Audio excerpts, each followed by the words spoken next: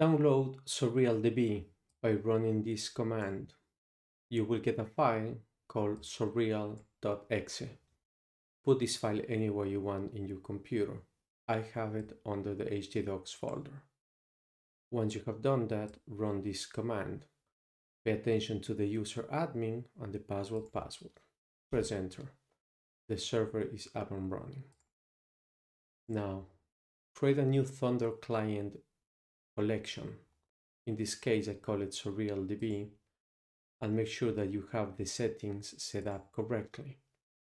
For now, the settings of the whole collection are in the header, content type, application, JSON. The namespace is company and the database is company. You can change this namespace to whatever you want and the DB to whatever you want.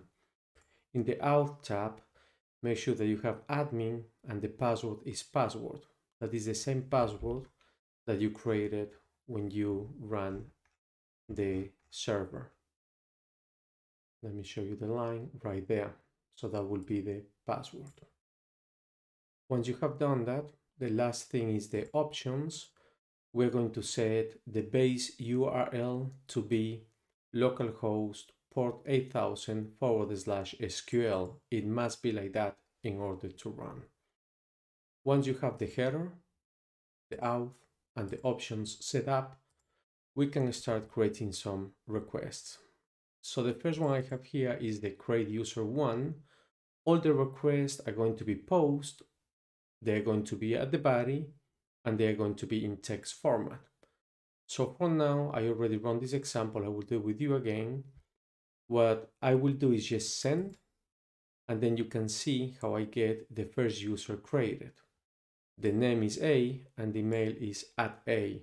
Right here we have the name A, the email @A, and the ID is user1, which is this ID there. You don't need to do anything in the URL or anything else. Just post, body, text, and send the request. If you send the request again, it says that the record for user1 already exists. Let's go to user2. In user2, same thing, post, body, text.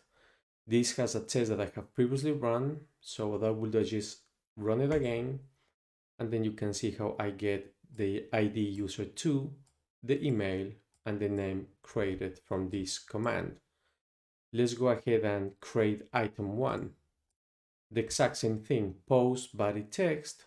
The item 1 has a name called item 1 and the price is 10. Send. You get the ID, the name, and the price. Same for item 2.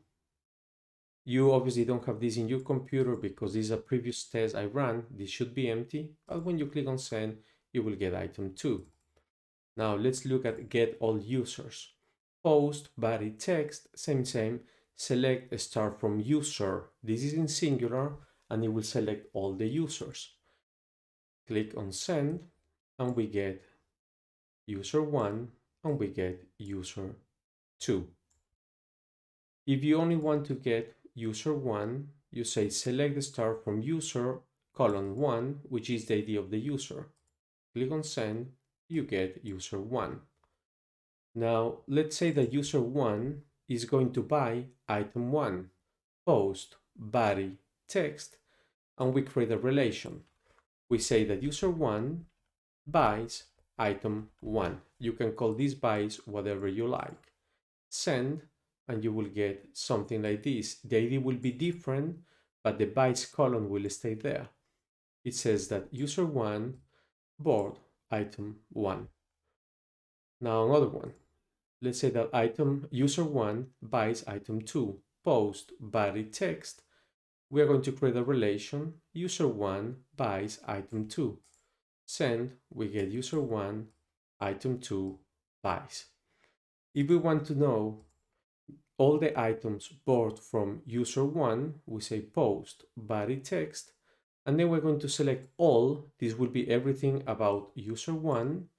And we also want to get from buys the item. So all the items that the user bought, we will put it in this temporal variable called as bought. This will be the alias of it. And then we also want to select everything that the user bought. Send the request, and we get the result that says that the